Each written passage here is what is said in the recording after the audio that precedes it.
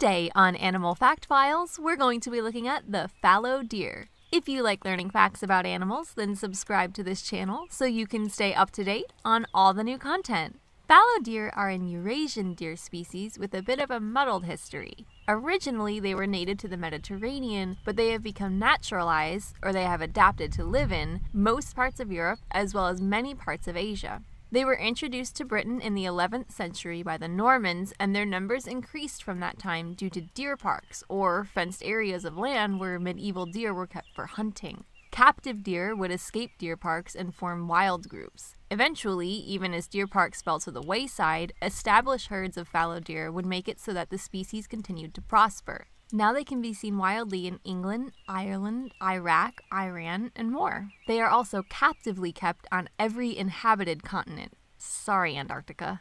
They tend to favor wooded areas with underbrush and large grassy meadows interspersed. They're considered a mid-sized deer and could be seen as just slightly larger than the domestic goat. Males are slightly larger than females, averaging around 150 pounds in weight, with females at about 90 pounds. Male shoulder height is about 3 feet and female shoulder height is around 2.5 feet. Although it's possible for a female fallow deer to grow antlers, it's highly irregular and usually caused by a genetic abnormality. Males typically start growing antlers within their first year as small spikes, but as they mature, the antlers begin to branch more. Fallow deer are the only deer with naturally occurring palmate antlers, or antlers that look like a hand with extended fingers. Think kind of like a moose. Fallow deer come in 4 main color variations. There's the most common, where the deer are rust-colored with white spots on their back, a white to beige belly, and a black line running down their tail. The next is referred to as the manil variant and showcases fur that's tan in color with white spots that are visible year-round.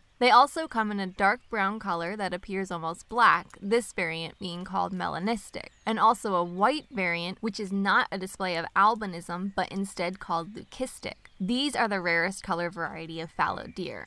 Typically, they'll live around 15 years, but there are records of some living well into their 20s. Although both males and females reach sexual maturity within their first 2 years of life, and females typically give birth to their first fawn during this time, males are usually not successful in scoring a mate until they're between 3 and 4 years of age. The reason for this is that males compete for females' affections, and typically the younger males just aren't strong or experienced enough to take on the larger, older males. During the mating season, which occurs roughly between September and November, with October being the peak of the season, fallow deer can be found together in large herds of mixed sexes. However, after this time, the large groups tend to disperse, with males forming bachelor groups of around 5 individuals and females sticking with groups of other females and fawns. The pregnancy of a fallow deer lasts a little over 30 weeks, and they tend to give birth around June or July. Fawns usually weigh about 10 pounds when they're born, meaning they're just a little bit smaller than Chester. Of course, fallow deer get much bigger than our fun-loving house cat. By eating grasses, leaves, tree bark, and berries, fallow deer will continue to grow until they reach their adult size. While growing up and throughout their lifetime, fallow deer have to be on the lookout for wolves,